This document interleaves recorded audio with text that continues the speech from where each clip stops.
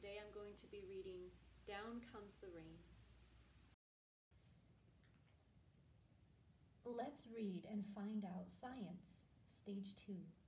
Down Comes the Rain by Franklin M. Branley, illustrated by James Graham Hale.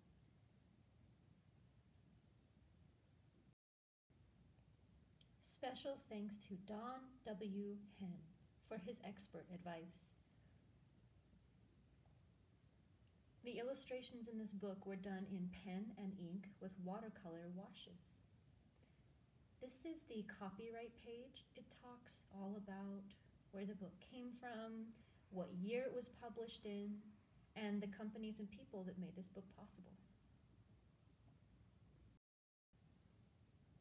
Down comes the rain.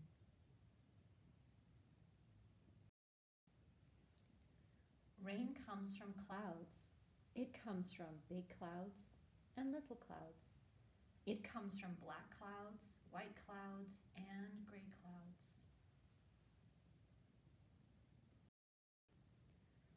All clouds, big ones and little ones, gray ones and white ones, are made up of billions of tiny drops of water.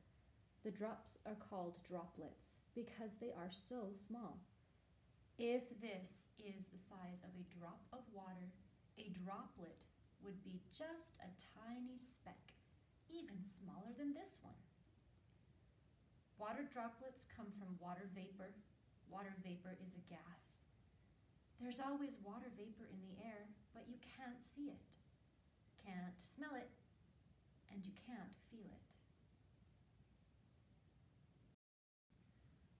Water vapor is made when water evaporates. That means the water changes from a liquid to a gas. In the morning, put a teaspoon of water in a saucer. By that night, it may have evaporated into the air.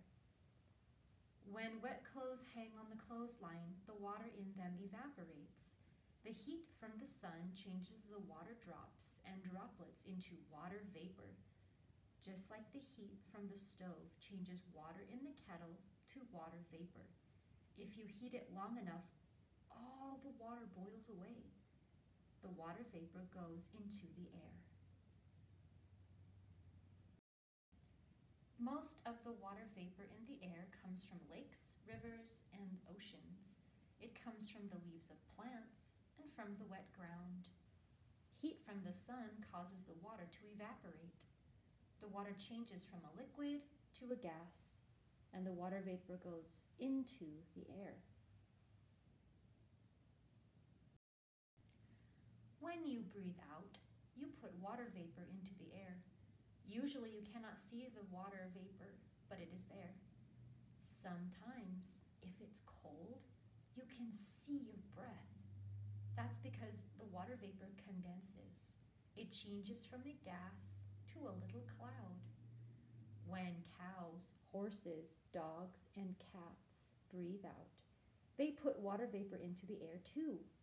On a cold day, the water vapor changes to droplets and makes little clouds that you can see. You can make water vapor change to water. Put a lot of ice into a glass of water.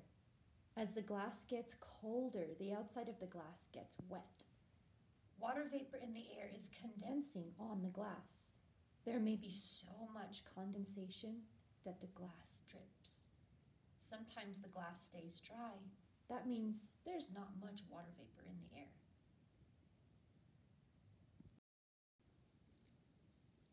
The air holds the water vapor. Breezes carry it from one place to another. Much of the vapor moves up and away from the earth. Air above the earth is always cold. The higher you go, the colder it gets. When air gets cold enough, the water in it condenses. The vapor changes to water droplets. The water droplets make clouds. When clouds are thin and wispy, they are holding only a little water. When clouds are thick and dark, they are holding much more water. A single droplet is so small you cannot see it, but you can see a cloud. That's because there are millions and millions and millions of water droplets in a cloud. Inside the clouds, droplets join together to make drops. When clouds can no longer hold them, the drops fall to the earth. The sky is full of them. They fall through the air and splatter on the ground. They are raindrops. Sometimes there are only a few small raindrops that fall slowly. It is drizzling. Sometimes there are lots of big drops that fall very fast. Now it is pouring. Sometimes the drops in clouds freeze. These raindrops become ice drops. This can happen even on a hot summer day. Some clouds might be higher than most airplanes ever go. The higher the clouds, the colder they are. That is because the clouds and water droplets are high above the earth. Many clouds are so high that it is freezing cold. In these high, cold clouds, water vapor changes to droplets, and the droplets change to drops. The drops freeze into ice. Inside the cloud, these tiny bits of ice start to fall. Freezing cold. Water vapor to water droplets. Water drops to ice drops. You see the earth down below and the air currents rising above in the chart. But they don't always fall out of the cloud. Instead, they may be carried upward by the air that is moving away from the earth.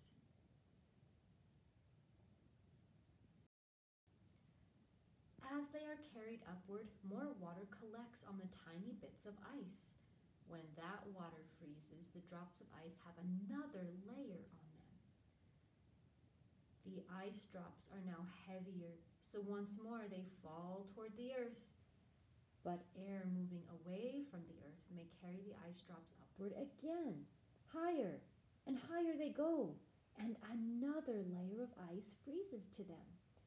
The ice drops get heavier and heavier. They get so heavy that the air can no longer carry them upward. So, the ice drops fall to the earth.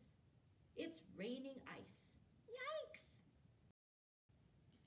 The ice drops are called hailstones. They may be the size of your fingernail, or they may be as big as golf balls, or even bigger.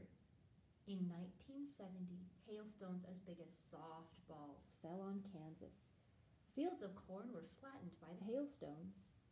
Hailstones are not stones. They're pieces of ice. So when it hails, go inside so you're not hit on the head. When it stops hailing, go outside and pick up the hail. Break it in two and you will see the layers of ice.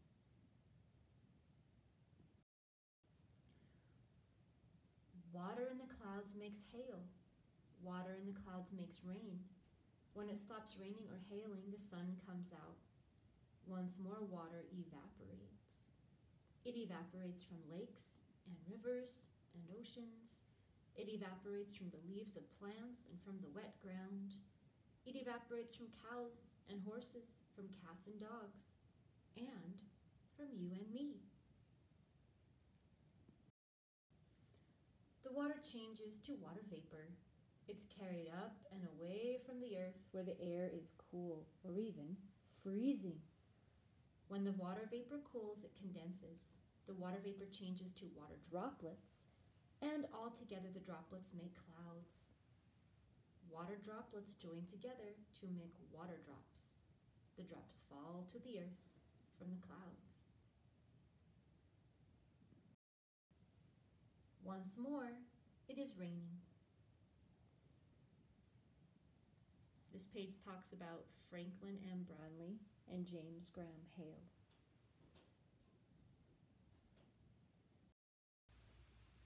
I really enjoyed sharing this book with you.